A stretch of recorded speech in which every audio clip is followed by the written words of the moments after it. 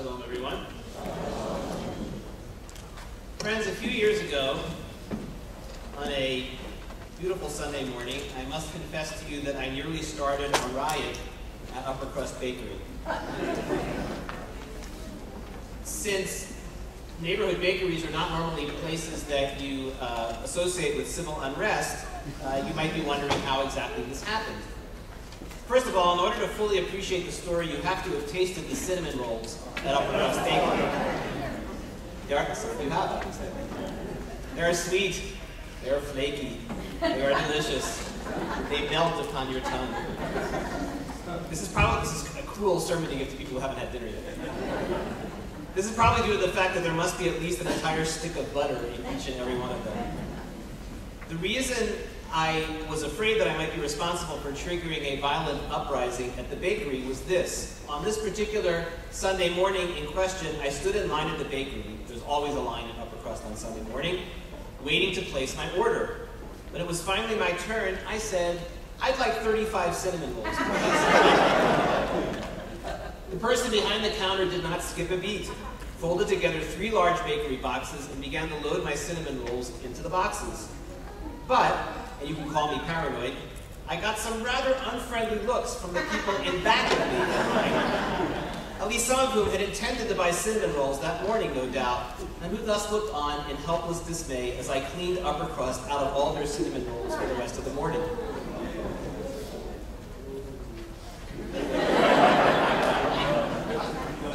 The villain in some Batman movie. But you might ask yourself, what were you doing buying 35 cinnamon rolls on Sunday morning anyway? The simple answer, the unvarnished truth, is this. I was making good on a bribe of my confirmation class.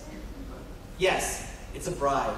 From time to time, when I really, really want my confirmation kids to pay attention to a question that I am asking them to respond to, I will say something like this. Okay, guys, this one's for cinnamon rolls from Upper Crust. If everybody in class can piece together the correct answer to the following question, everybody gets cinnamon rolls next week.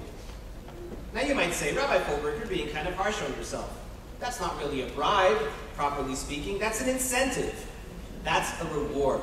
In fact, it's not unlike what they used to do back in the days of the shtetl, when the teacher would put honey on the Hebrew letters so that the little ones beginning their Hebrew studies could lick the honey off the page and know that learning Torah is sweet. Well, all that may be true, but when you get down to it, Upper Crust cinnamon rolls are still a bribe. It's a way of getting the kids to focus on what we're talking about.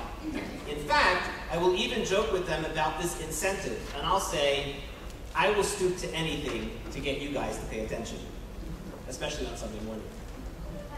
The Hebrew word for bribe is shochad, and the Torah has a great deal to say about bribery, about shochad, and a lot of it is concentrated in this week's Torah portion.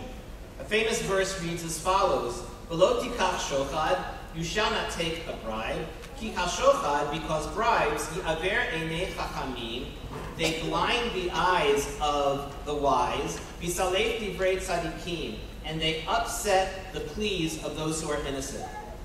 And when you think about it, in addition to cinnamon rolls, we use the bribe dynamic with considerable frequency in our day-to-day lives.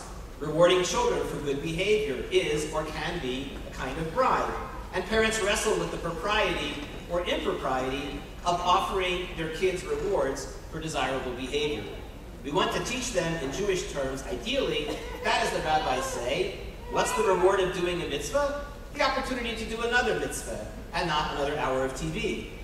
We want them to be internally and not externally motivated. And yet, when you think about it, even the Torah text itself sometimes resorts to a kind of bribery in trying to get the Israelites to toe the line. After all, does not Moses promise his people all sorts of great rewards? Good crops, fertile farm animals, peace, in exchange for keeping the covenant. And isn't that a kind of bribe as well?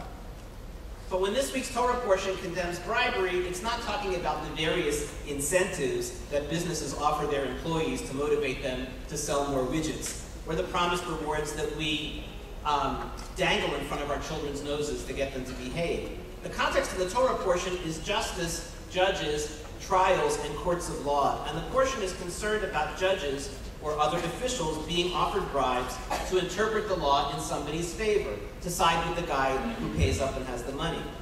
In beautiful poetic language, the Torah condemns bribery and the way that it corrupts judges and perverts justice. The Torah says, "You shall not take bribes, for bribes blind the eyes of the discerner," that is the judge, "and upset the pleas of the innocent, causing people who are innocent and powerless to be punished." It's possible to take these principles about bribery and to run off with them in many different directions. And in this election season, I have been pondering these verses of Scripture. People are chuckling as soon as I say election season. I've been pondering these verses of Scripture in my own mind in relationship to what we rather dryly call campaign finance reform.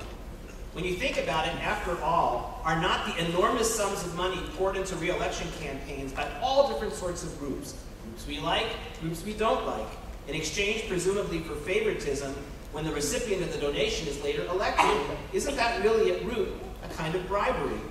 At worst, the influence of money in our political system caused one jaded soul to quote, "We no longer have a democracy, we have an auction."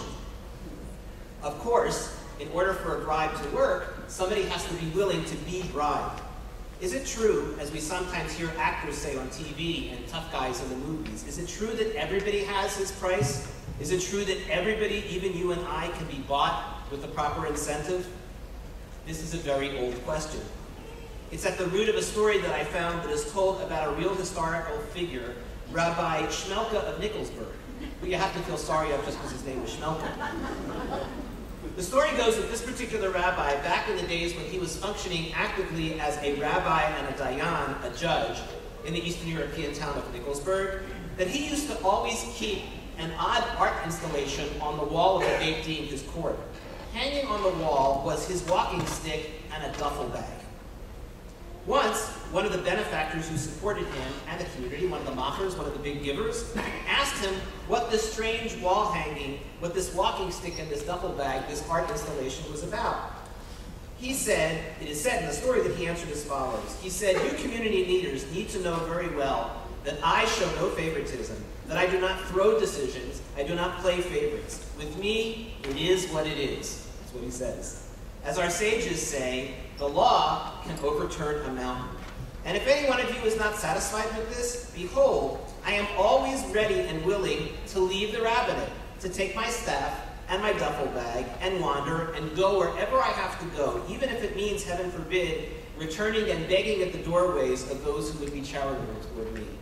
Why did he keep his walking stick in his duffel bag? To let him and other people know that he didn't have to do injustice. He could always pick up and leave. I smiled when I read this, thinking that if David Mamet, the famous playwright known for his tough guy dialogue, were retelling the story, he might have Rabbi Shmelka say something like, "Nobody buys or sells this rabbi." One of the things that makes the Torah sacred to me is the way that it pushes us to wrestle with issues of holiness and human decency that were pressing in the Torah's own time millennia ago, but are no less pressing to us because human nature does not change and the needs of justice don't change. This text about bribes, about integrity, about doing what is right, about a refusal to be bought and a refusal to be sold, and yes, about cleaning the bakery out of cinnamon rolls on a Sunday morning, this speaks to us as much today, I believe, as it did in ancient days. May you and I together always be inspired by the words of Torah. May we always do what we know to be right, rather than what is convenient or expedient or even lucrative. And with that, I wish you Shabbat Shalom.